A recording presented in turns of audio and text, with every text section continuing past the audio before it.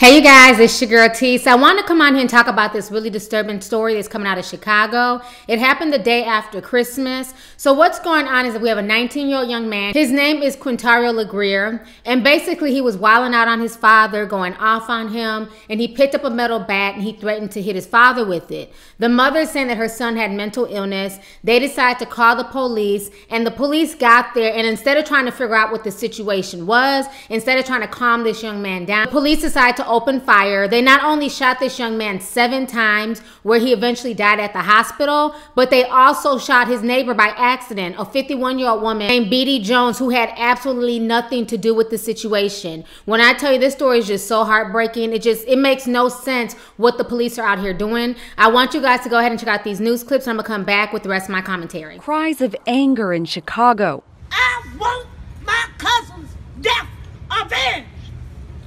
You killed her in cold blood.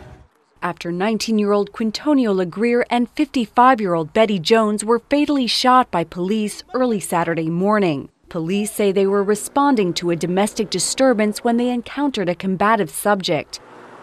But Legrier's mother told local media she thought her son would be taken to hospital for mental issues after he had reportedly threatened his father with a baseball bat. Instead, he was shot 7 times, she says. 7. That's a bit much. 8 shots was fired. 1 hit an innocent lady that was just opening her door. Something is wrong with this picture. Something is wrong. Something needs to be done. The other shooting victim, Jones, was a mother of 5 and lived in the same apartment building. The incident is now being investigated by the Independent Police Review Authority. Son had just cause and being angry with his father because that's the type of behavior he had, but he never had combative behavior. And to be disrespected after you and took my son's life, that broke my heart. Last night I could not sleep because I heard that, because I know my loving child. My child ran a marathon last year for a charity. Honor roll student. It hurts me all over to know that the family's going through this tragic danger thing that's going on. Police shooting without asking. Why you got to shoot first and ask questions later? It's ridiculous. Somebody needs to do something about this. This is ridiculous. What about the taser? Taser him down. Don't start shooting people, innocent people. I want the mayor to understand that this is a message to you. You failed us before, but now it's your time to step up or step down. While I'm tempted to feel hate for all Chicago police officers right now, I know this is a difficult time we got to get past in our city. I think we got to show the police officers and the family a lot of compassion. This is not the time for hatred in our city. It's not the time for violence. Right now is the time for compassion towards the suffering of families that are experiencing injustices throughout our city. As a man in this community. You guys just watched that disturbing news clip. And before I go on, I want to let you guys know that I'm shooting this on my brand new 4K camera. So if it looks, a lot more high def, this is why.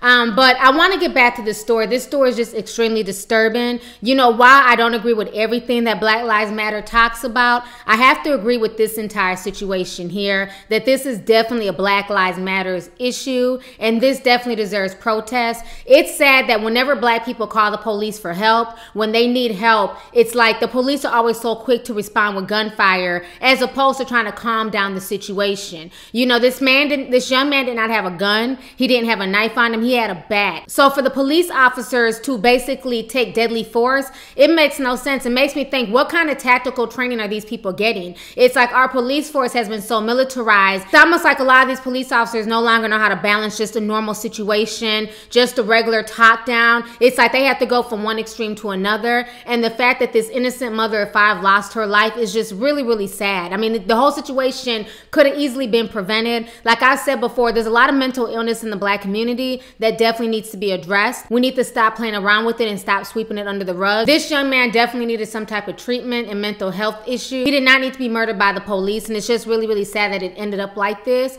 Another thing that bothers me, like I've said in previous videos, I'm to the point where I feel like many in our community need to stop calling the police for help. It seems like once the police get involved, things tend to escalate a lot faster once the police get involved. I feel like a lot of these situations we can handle on our own as family. You know what I'm saying? Even if he was out of control and threatening his father and things like that, I feel like more family members should have been there to try and come and calm the situation down, get the bat away from the young man. We need to start coming together as family and start having each other's back and start trying to help out those family members that we know are in trouble, that are going through things. I think it's a lot better if we call on our own and ask our own to help us, you know, defuse situations, as opposed to running to the police, because things like this are just happening more and more, and it's just getting really, really disheartening when you have a 19-year-old boy who loses his life after Christmas because he's having a manic episode, and then you have an innocent mother also losing her life, you know, being taken away from her children. You know, how do you justify this? And a lot of people are demanding that Rahm Emanuel apologize,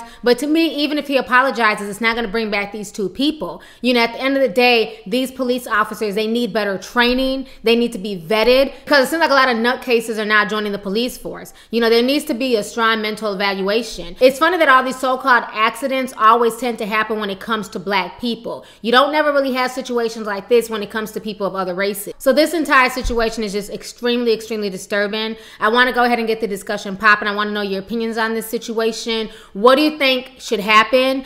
Jesse Jackson is down there. Reverend Al Sharpton is down there. This is definitely making big news, you know, but what do you guys think should come of this situation? And what do you think the city of Chicago can do? Because now they're back in hot water with the citizens. Just a few weeks ago, we had the whole Laquan McDaniel situation, and now we had this situation with this young man. So let's go ahead and get the discussion popping. Go ahead and leave a comment. All right, deuces. Hey, you guys, it's your girl T. Make sure to subscribe, like, and share my videos. You can also visit lovelyt.com to purchase any merchandise. Also, don't forget to click the boxes down below to watch any of my previous videos. Talk to y'all later. Deuces.